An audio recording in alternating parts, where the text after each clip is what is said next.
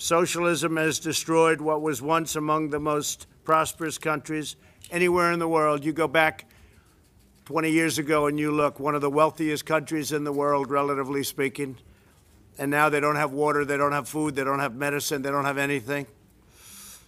Today, Venezuelans are starving, and they're dying from lack of medicine, doctors, help. According to UN Human Rights Commissioner Maduro's Cuban-trained death squads have murdered up to 10,000 Venezuelans, and they think that number is extremely low.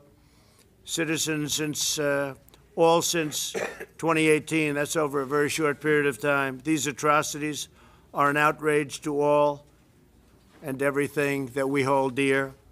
As President of the United States, I am committed to the future of stability, prosperity, and liberty for Venezuela.